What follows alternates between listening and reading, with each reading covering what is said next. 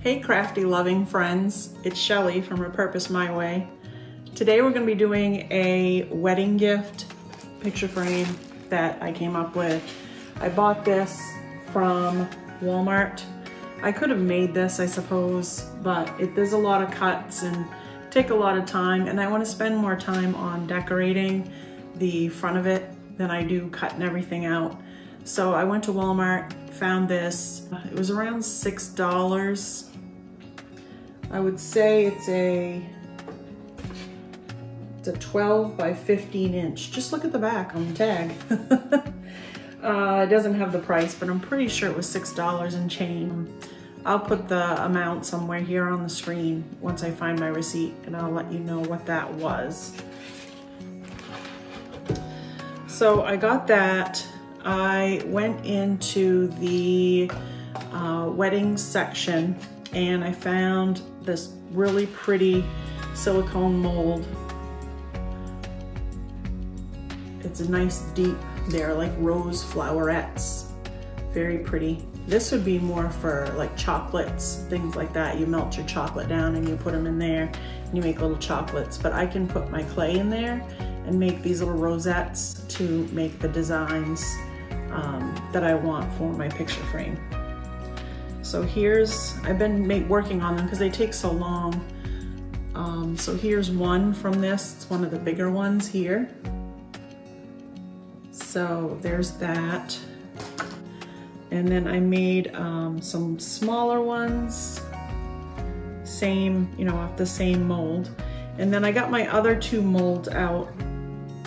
And this one I wanted to use the leaves on. So there's these three different size leaves on there. That one I've had. I got that one,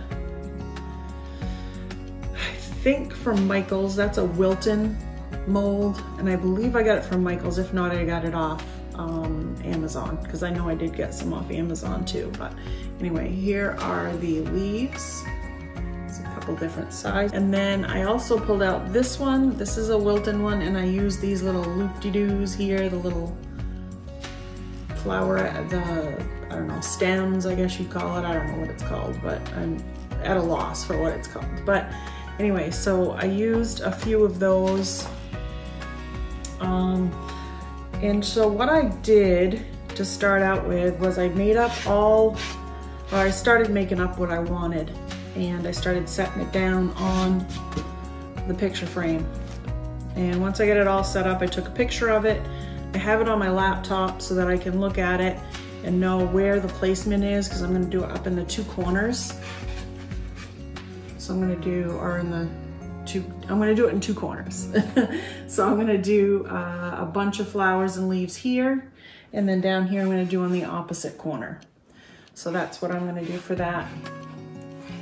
And I'm going to have to glue those on, but first what I wanted to do was paint.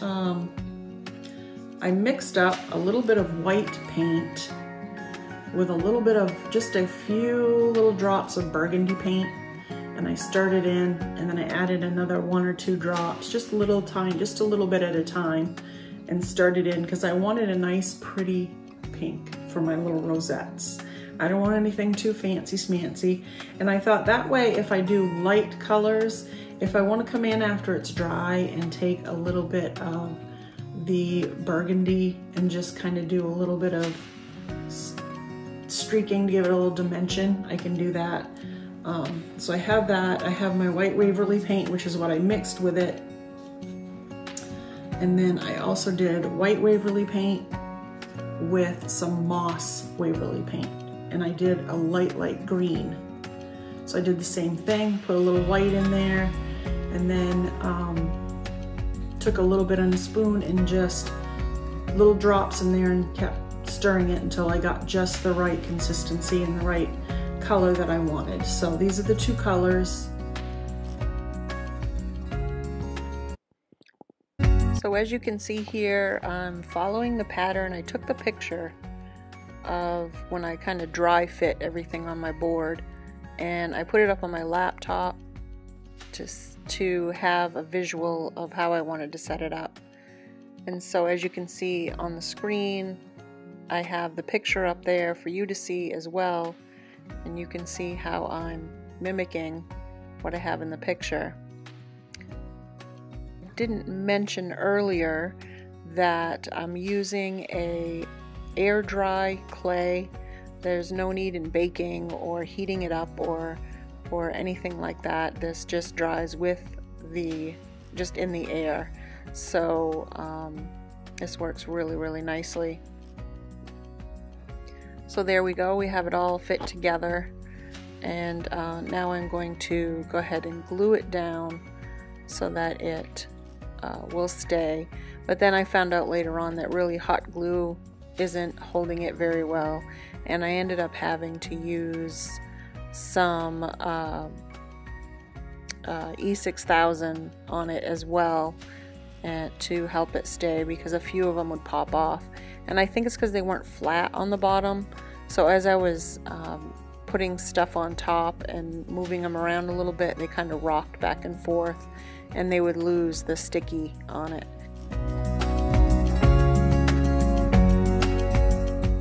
Now that they're all stuck down, I decided that I was going to take my Waverly white wax and a paper towel, and I was going to go over with a brush over all my leaves and my rosebuds and with the wax, and try and get it right down in the cracks and crevices, and that way when I pulled it off with the paper towel, it would still be kind of down in there.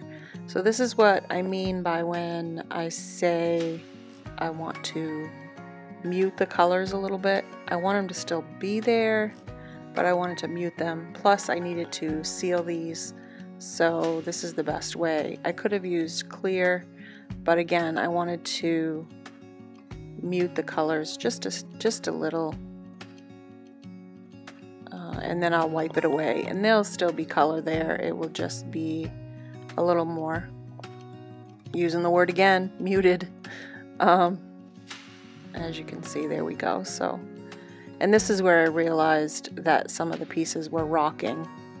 You'll probably notice as I'm tapping, they're rocking. It's rocking those, and so I just realized that I needed to re-glue.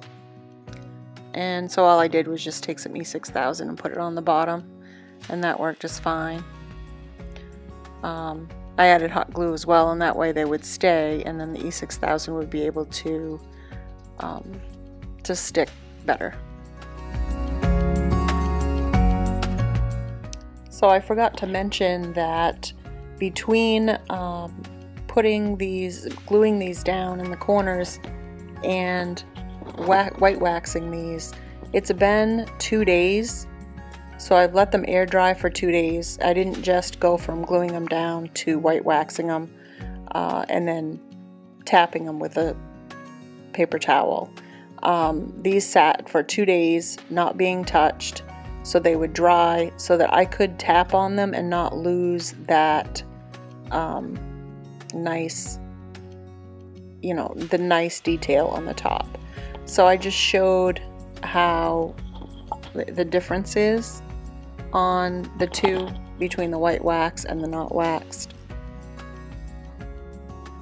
Hopefully you can see the difference with them side by side now. It's very slight, but there is a difference.